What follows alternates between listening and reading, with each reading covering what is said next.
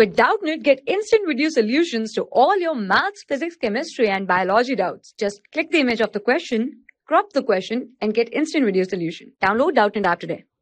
Well, hello students, now we're going to see this question. The question says that the graph between the stopping potential V0 and frequency nu have two different metal plates P and Q are given in the figure. Which metal has greater threshold wavelength and work function? Okay, so basically if we see about the threshold wavelength and work function, we get one thing that these are two metals, different metals. Okay, so if we want to check, then we know that energy, okay, is equal to kinetic energy minus work function. Okay, this is the thing, this is plus not minus. Okay, so basically if you see, energy will be equal to what? E dot V0 must be equal to what?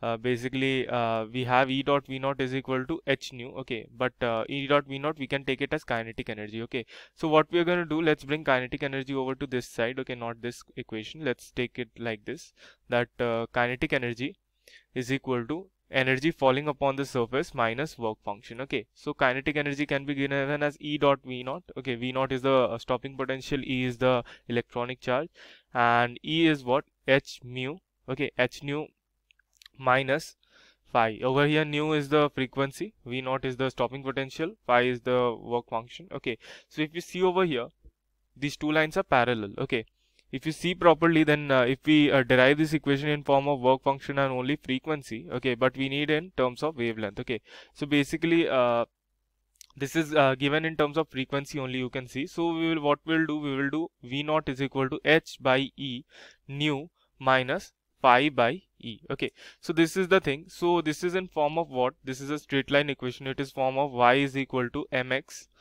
minus c. Okay, so basically this is a negative intercept. So basically the intercept which they will form, which I am extending it over here, okay, will be the work function. Okay, will be the work function. If I extend this graph back to over here, okay, up till here, so if you see, if I extend this will be basically the work function divided by E. Okay, so E is basically a constant, so this will be what? This will be minus work function by E of A of P basically, and this will be minus work function by E of Q. Okay, this is of Q, this is of P. Okay, so if you see clearly, the Q's work function will be greater. Okay, work function of Q must be greater than work function of P. Why? Because in the graph this is the intercept. Okay, and if you see, this is already negative. Okay, but we know that the negative of this is basically the work function. So this is the greater is obviously this one, you can see, because it is more down. So basically work function of Q is basically greater than work function of P. Okay, so one thing, let's write work function of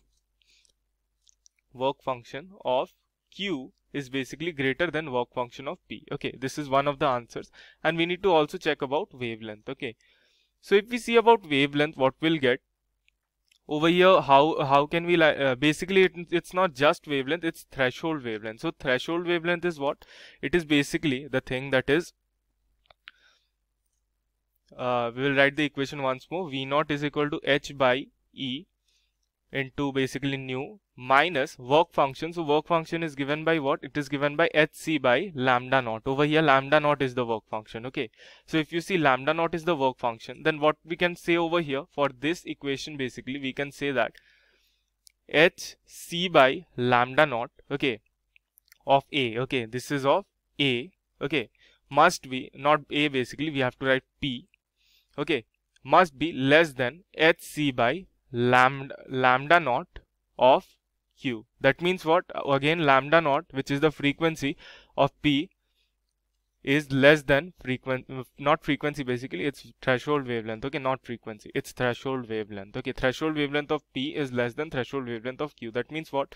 The threshold wavelength also has the same relation, that is the wavelength lambda naught, this is the threshold wavelength of Q, is basically greater than lambda naught of P. Got it? So these are basically our two answers, okay, that we were asked in the question. Got it? Thank you.